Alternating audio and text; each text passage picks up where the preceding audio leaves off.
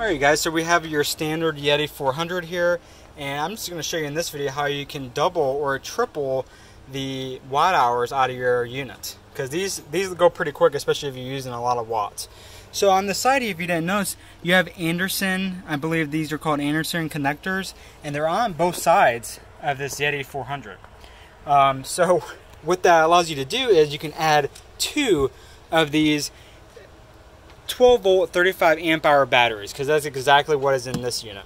So you can get a couple of these batteries. I have two of them, but you can basically have your new battery here, your 35 amp hour battery, convert. I definitely would put fuses on it just as a precaution and have it convert to Anderson connectors, and then now we can take our Anderson connector and plug it right in, and now we have double the capacity storage on this unit. So now let's double it, now even triple it, by adding a third 35 amp hour battery. So it's the same thing, going to these fuses here to Anderson.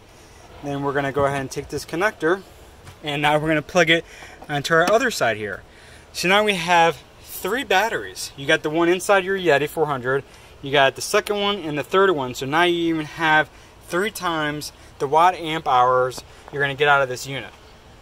So there you guys have it. That's how you can not even just double, but 3 times the amount of power storage by just adding 2 more batteries and basically chain them all together so you can get more power out of your Yeti 400 and for it to last longer as well.